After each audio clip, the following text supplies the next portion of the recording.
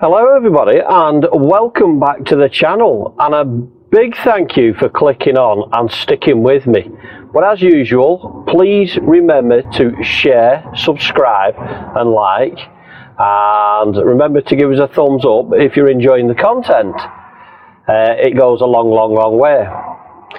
Right, I've got quite a bit, well, not a lot to go through, but enough to go through in this one. There's been quite a bit over the past couple of weeks that have wound me up. I won't say wound me up, just knocked me, generally knocked me.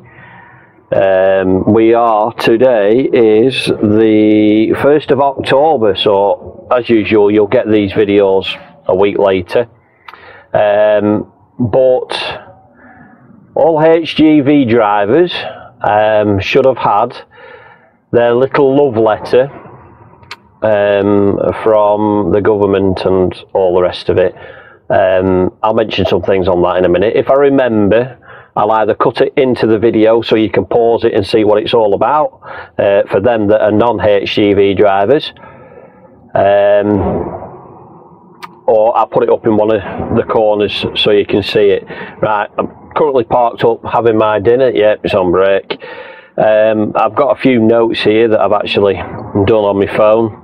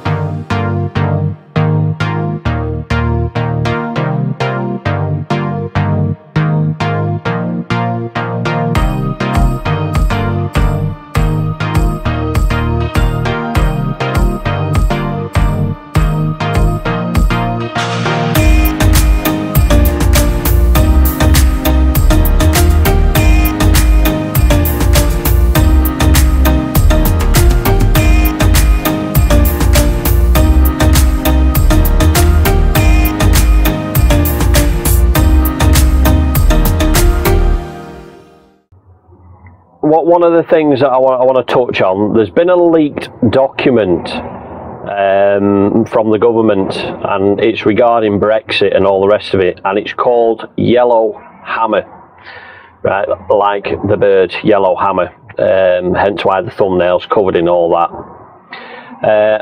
And what it is, this leaked document was obviously when people had voted that we want to leave the EU market and all the rest of it. There was lots in there about what would happen if we come out. So your gas shortages, they knew all about that, but chose to do nothing about it. Fuel shortages, they knew all about that, but chose to do nothing about it. The labour shortages, you know, manual labour and all the rest of it, They knew all about that, but chose to do nothing about it. So, you know, from us voting out to actually the leaving date was a long time. But yet, our government, it wasn't under Boris's reign, don't get me wrong, but our government chose not to do anything about it.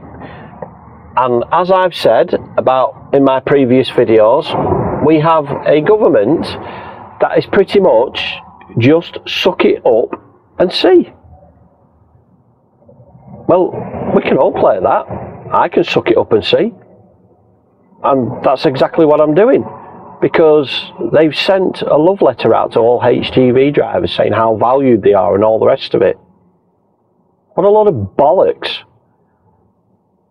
The hours are changing in the jobs and all the rest of it. Well, hang on a minute, if they sent me a love letter out and they went to that detail, right, because I'm not saying it was just a 5-minute letter, which it probably, I wouldn't even imagine it, they got more than 5 minutes to write that. Why didn't they send me a list of jobs, of where I can get these jobs with reduced hours and reasonable pay and all the rest of it that's changing in the sector? Bollocks. Biggest load of bollocks I have ever heard. It annoyed me. It's really annoyed me, right? Because, as I've said, I would have continued to be a Class 1 driver if I wasn't abused. And still, they choose to do nothing in the public sector for rest areas for drivers. Decent overnight parking, decent facilities. Do away with CPC. You know, the list goes on and on and on and on and on for truck drivers, and they want to attract the younger generation into it. Not a chance. Not a prayer. The younger generation is not going to want to be a truck driver when everybody is reporting, well, not everybody, a majority of truck drivers are reporting at how crap it is. Yeah, if you want to do more than 56 hours a week and you think you're getting a good wage, no, hang on a minute, think about it properly. 56 hours plus a week, yeah, at £10 an hour or £10.25 or whatever it is, right? Now, yeah, it does mount up, but when you start a young family and all the rest of it and so on, no, you will never get to see that family. You'll never get the time or the energy to spend with your partner. You won't have the time or the energy to do your hobbies. Or you go away and sleep in a wagon all week.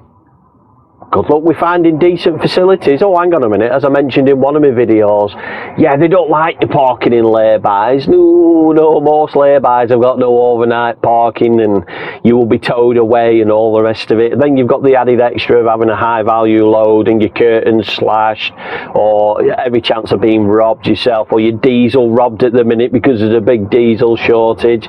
The list goes on and on and on. And whilst we're on the diesel shortage, what is it with selfish people?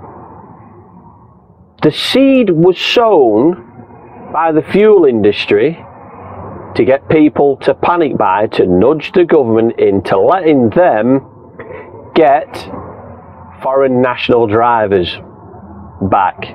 That ain't coming back. They're not going to come back now. They've got decent facilities and all the rest of it. Go abroad and have a look at the facilities that they've got for truck drivers. And what do you get in Britain? A lay-by full of piss and shit.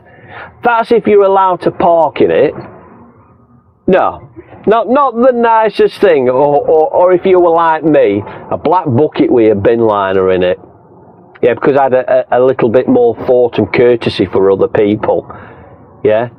No. The fuel shortage thing, I mean, I've been to, when was it? Tuesday I went to fill up. and there were cars filling up on diesel pumps, and I watched somebody trying to wrestle the nozzle out of the fuel cap at the filling point because they got it stuck. Well, yeah, think on whilst you're doing this, because them trucks and the emergency services and all the rest of it that bring vital stuff to you, to your supermarkets and to your home and everything else, now can't deliver it because you've all gone out and panic buyed. Well done. Very clever. You are so clever. As I yet say again about the selfish society, just think for themselves, and if everybody carried on as normal, then yeah. But you know, most truck drivers know this and they can see it coming a mile off. But can our government? Can they? Bollocks. No, it's just shocking to hear of how the government or one of the papers have been leaked, Yellow Hammer, and through all that they've listed in it, there wasn't a shortage of truck drivers. They weren't even mentioned, but yet they're writing a letter to everybody that holds a HGV now, begging you to come back. You know, like I say, I'll pop it in somewhere and you can have a good, them that are not truck drivers can have a read of it. I'll gladly let you have a read of mine. I have no issues whatsoever. But it's yet a vicious circle. All these truck drivers that have suffered for all these years, right, they want you to do something for them. And I know what a percentage of them are going to say. Piss off. Same as me. No. You've just made the industry so unattractive and so hard, it is unbelievable. I spent more than 10 years looking for a job like I've got now, and I still, to this day, say about the job that I have now, right this minute, it's the best job I've ever had. It's the best gaffer I've ever had. It's the best warehouse staff I've ever had. And the sales team I've ever had. Notice how I mentioned the word team? It's because we all play as a team. And that's what happens with these big companies, is they forget that you're a valuable bum on seat. Oh, and that was something that the government said, or somebody, some commissioner on telly. We need to get bums back on seats. Put a few words either side of that, and it'll sound like something that's been shouted at you or been told by a traffic planner or your transport manager, is you're nothing but a bum on a seat. So for them to choose them words, bum on seat, no, it's the wrong thing to say at the current time, and this is where they keep cocking things up massively. It's just a joke, all of it. It's just a joke. So yeah, foreign national drivers, they're not going to come back, and things are going to be worse because they're not going to come back, so they're going to look further afield for visas and drivers to come here. So you've likes of India and Goa and all that lot. Do they have the same qualifications to drive on the UK British roads? Because we all know how they drive over there. And yet that's another disaster waiting to happen. You know, the new test changes that are supposed to be coming in, it's exactly the same as the American test system for HGVs.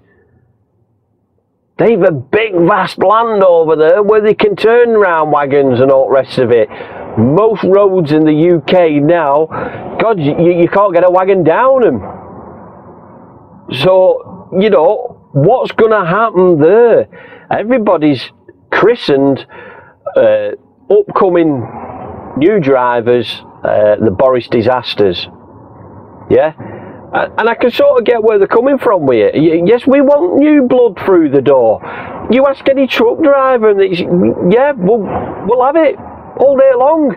They'd love for it to come through. But the government are not listening to what's going on. They really aren't.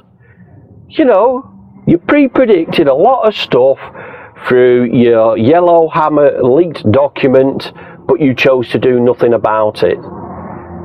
The truck drivers weren't even mentioned on it, right?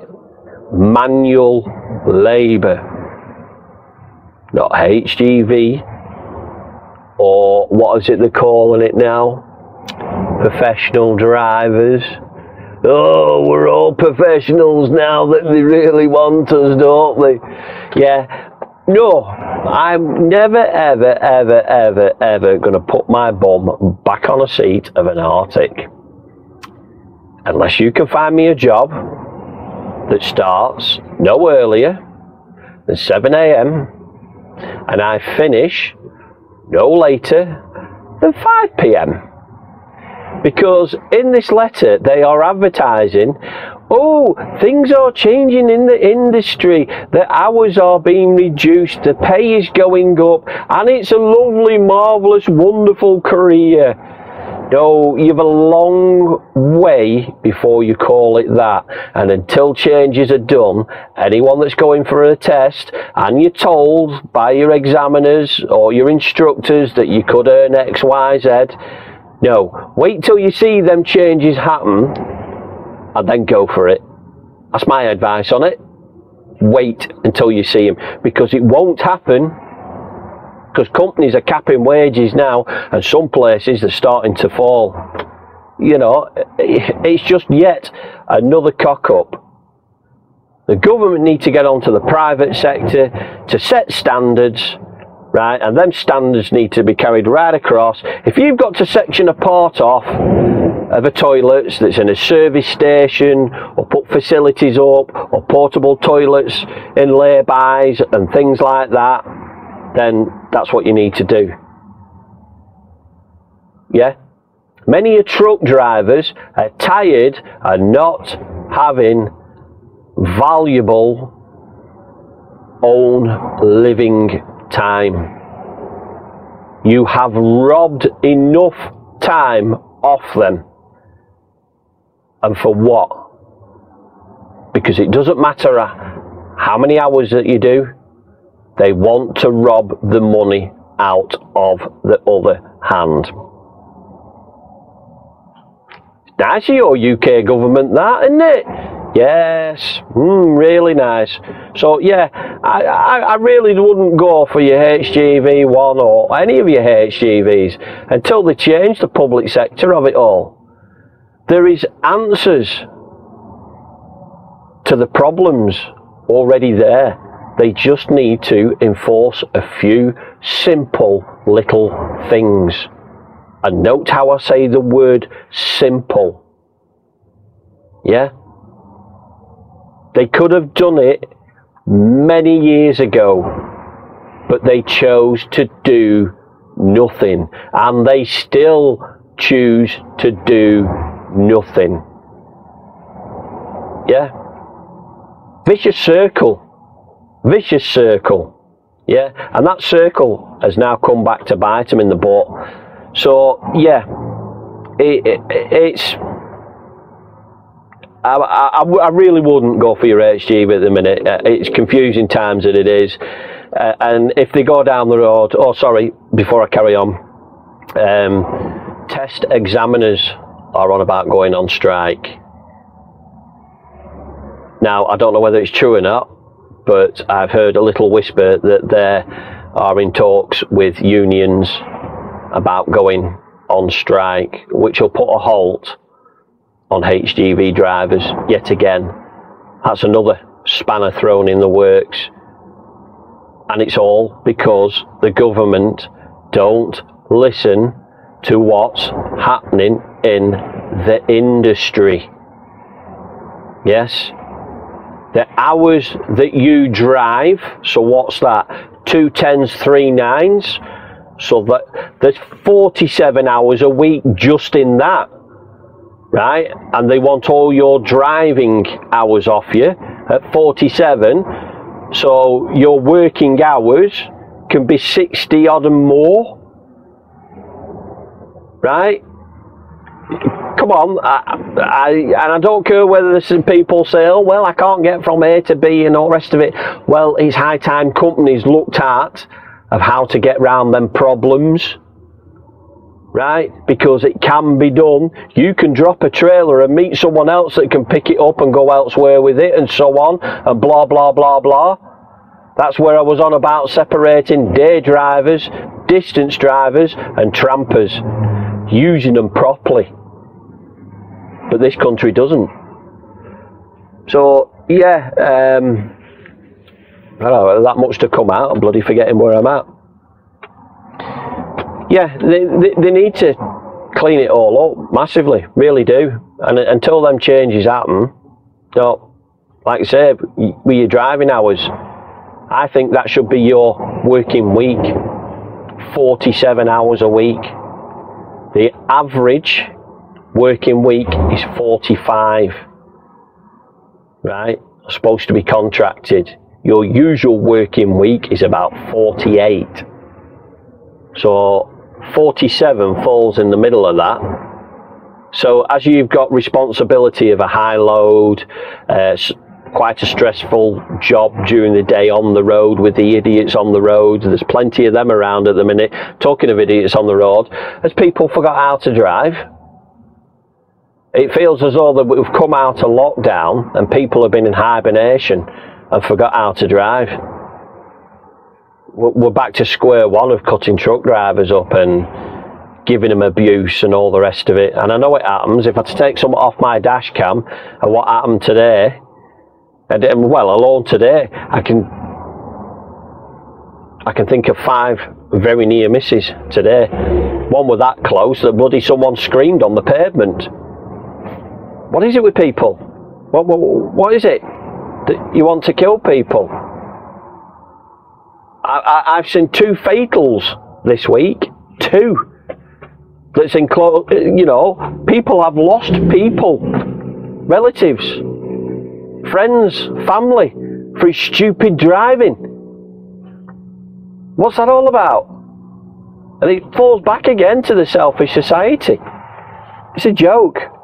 Anyway, driving hours. I think your driving hours, that should be it for a working week for a driver. That is it.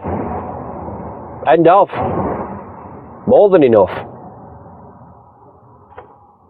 Or unless you decide to be a tramper. Then you've got a choice then, haven't you? Or you opt out of working more than your driving hours. Because then, as somebody said to me, what was it in the comments? I knew the hours when I got the keys to the truck. Yes, I did. 45. With occasional overtime. Occasional. Not demanded. 2 different things there. Occasional overtime. A couple of hours a week. Yeah. Fine, fair enough. But not stupid hours every day. See what I'm coming at here? Yeah. No, it's not on. If I'd have known when I'd have gone for a certain job, or a couple of jobs, that I was going to do more than 50 odd hours a week, I'd have quite easily stood up in the interview and just said, can I just stop you there, please? Yeah, I don't want to waste your time as much as you don't want to waste mine, but sorry mate, it's not for me, this one. Alright, see you later, bye bye. And it's a thing of working at weekends. No, I fought long and hard and I found a job. I don't work weekends. Do you know why? Because it's my time, it's family time, it's home time, it's hobby time, it's decorate time, it's DIY time, it's sit on me arse and scratch me balls time. It's my time. I have a life outside of work. And this is why I'm never going to move from the job I'm in. Because anything and everything I have ever been asking for has come in one foul swoop. Why would you move? I've got it all now. So it goes to show that things like that can be done. But you as people just don't fight for it. Yeah? If I'd have found that jobs like this on the HGV1 industry, right, I wouldn't have moved. If they didn't lie to me to get me through the door, I probably wouldn't have moved. I probably wouldn't have rung the DVLA up and said, look, I've had an entitlement on my licence. It's called C+E. If I put it in writing, can I apply to have it removed? And I have done this to get my HGV1 removed off my licence, and they've told me basically unless it's a medical or a judge has deemed it to be taken off, then I can't get it off. So me now, as me, I'm just, if anyone sees my licence, I'm going to lie out my arse, and I'm going to lie out my arse that I've never driven a Class 1, in the hope that they don't think, we'll get him as a Class 2 driver and then put him as a Class 1. But I shouldn't need to do that now, because I've got a decent job, a really decent job. I've got decent people to work around, and it makes a massive difference. If you'd have seen me a few years ago, before I started all this YouTube stuff, as I've mentioned in one of my videos, if you've watched them, go back and watch through them all. You know, depression, that's all I'm going to say on it. There's only one of me, and I want to enjoy that one of me. And my family want to enjoy that one of me, and time with me. And that's why I stepped away from driving an Arctic. Like thousands of other Class 2 drivers have Class 1s and have stepped away from it. And an answer to a problem that the government are having, why don't you get your van drivers to step up to a 7.5 tonne, get your 7.5 tonne drivers to step up to a Class 2, and if they want to do it, Class 2 drivers to step up to a Class 1. Yep, you have people that already know how the industry works moving up a line, which means you start at the bottom of getting people from cars to vans to 7.5 tonnes to Class 2 to Class 1. You will get a quicker response and a more safer roads by doing that, rather than adapting the American ways. Yeah. Right, yeah, I'm going to leave it there. I've gone through some of my notes here. So, yeah, the leaked documents, Yellow Hammer, you'll find it on YouTube somewhere. But isn't it amazing? They knew all the problems that had happened to this country before they initially did, years before. And what plans did they put in place for it? Nothing. Absolutely naff all, because if they had, we wouldn't be stuck in the predicament that we are. And you can sit there and argue about the pandemic and all the rest of it. No. Not good enough. Absolute not good enough, because they could have put plans in place before the pandemic, or whilst the pandemic was happening, for a recovery process as they come out of it. But did they choose to do it? No. And that's your government for you. The best, I still say the best thing that could happen to our government is, because they're more interested in things that mean nothing to this country, because they don't want to invest in this country, they just want to ruin it. The best thing that could happen is the Queen to sack them all and start again fresh. But they've got to come back with value for Britain, because that's the way that we've got to go now. You ain't going to get help from the outside world, because yet our government decided to piss all the foreigners off and all the rest of it, and it's alright saying yeah it was fine and all the rest of it to do it, but just think if the boot was on the other foot. if you were stuck at bloody Dover or Calais, wanted to come back to Britain. Yeah? They're all pissed off because they shafted their Christmas. Oh, they're talking of Christmases before I go. The headlines are coming up again. Boris to save Christmas yet again. Piss off. Does he think he's some kind of wonder child? Boris didn't save the last Christmas. It probably killed more people than think about it wisely. And why is it the COVID thing's disappeared all of a sudden? Eh?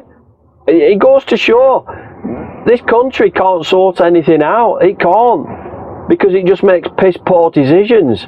Instead of thinking what's outside the box, let's have a look what's in the box and sort that out first, and then we can sort outside the box. Right, I'm going to leave it there, otherwise I'm going to ramble on and on and on and on and on. I'm trying to keep the videos a bit shorter because they're getting stupidly long, or unless you like that, let me know if you like it or not. But yeah, as usual, please share, like, subscribe, click thumbs up whether you like the content. You seem to be forgetting that. It helps me on an insight to everything. And comments as well, give me them comments, subscribe. Come on, push me up there. I want to get up. Subscribe. I'll keep the content coming if you subscribe. If you don't, then I'm not. But yeah, no, a big thank you to everyone. A real big thank you for watching the videos. Like I say, I'm still very grateful because I didn't expect it to go this well. But it gives an insight to people that are out there that are in the HGV industry and not in the HGV industry. You know, and I get a lot of feedback off a lot of good people as well. It's like, Dino, you know, keep your stuff coming, pal. You seem to drop on and off like a bloody yo-yo. Your comments are great, same as a lot of other people's. But yeah, keep them coming. Right, I am going to leave it there because I'm just waffling crap and your son gets sick of it. So I will see you in the next one. Until the next one, please do take care. Do take it easy. Enjoy your family life, your home life, your hobbies, or whatever you do.